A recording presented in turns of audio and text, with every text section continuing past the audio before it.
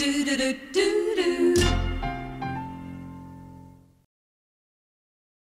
all the regulars that we have at our show, there's only one who spends half his life underwater, spying on fish and their sex life. Guess who it is? Our marine biologist, Reg Lipson. Here's Reg.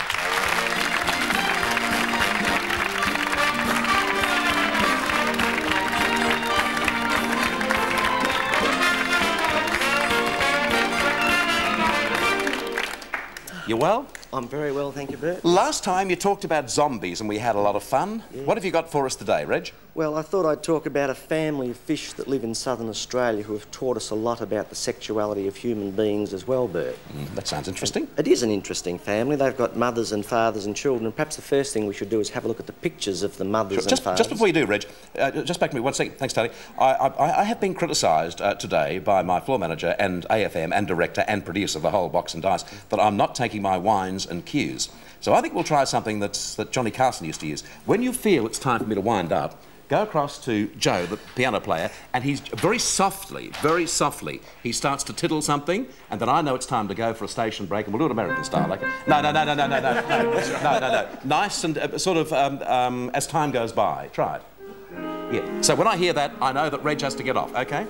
Fine, fair enough. OK. Here we go. So, the slides that you have for us, Reg. First of all, I think we'll have a look at the father, and you can see this fish is a large fish and he's quite characteristically coloured. And then perhaps have a look at the mother, the female, and then have a look at the juvenile bird.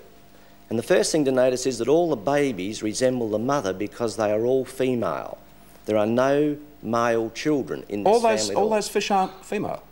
No, only all the juveniles are female, so there are no baby males. Yeah, but hang on a sec. Well, how do you find the males eventually? That's what we've got to come to, because the males exist. I'm sorry, I'm getting a little upset because I'm listening for a piano. That's right.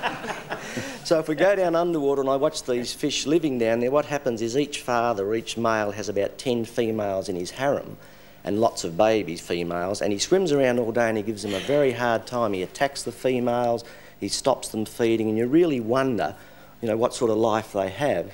And then an incredible thing happens. Years ago, we removed the male from the harem. We wondered where he came from in the first place. No males are born at all. And an incredible thing happened. Every female in the harem commences to change to a male. Now, by collecting them, dissecting, we found the ovaries were disintegrating and the testicles were developing in the female body. So every female started to become a male. As soon as the biggest female became the male, and she makes the change first, she then harassed all the other half-changed females, and they reversed the sex change. And so the males were only formed as they were required. And there's a lesson in this, isn't there? I mean, if we don't harass our females, God knows what they're going to change into, Bert. What do you say to that, Margaret? Eh? I'll keep very quiet.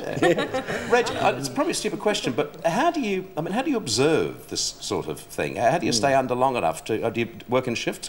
Yes, we sort of do. I mean, really, we only go down for an hour at a time, but we might go down twice or 3 times in a day. But we're talking about 30 years of going down and over 6,000 hours. Long time, isn't it? It is, yeah, it's a long time. Yeah. So the question that was asked about human beings, of course, if one of those... I mean, what's the function of that male fish? He's merely a producer of sperm for the females. He does nothing else. And there's only 1 male per 10 females. So the question we ask is, why are there so many human males? I mean, if we are just sperm producers, then why are there so many of us? Because if there's 5,000 million human beings on this planet, and every man releases 500 million sperm when he climaxes, that requires only 10 climaxes to populate the Earth. Not 10 men, 1 night's work for me when I was young, Bert. 10 climaxes. Yeah, you know, we've all got our own little dilatations, what we like to talk about, but how did we move from fish all of a sudden into your own private life what you did years ago? I mean, if there's something, if you're auditioning for something, Reg, I mean, you're more than welcome to use the cameras. Thank you, Bert. Everything okay at home? Everything's okay at home. Well, it was when I left, Let me just check it. Just put your arm out. OK, now, squeeze up there. Right, now listen very carefully when I say something. Do you have any problems in your life, yes or no? My God, you are in bad shape. Someone told me when they were discussing We're finished. What is it about playing the piano?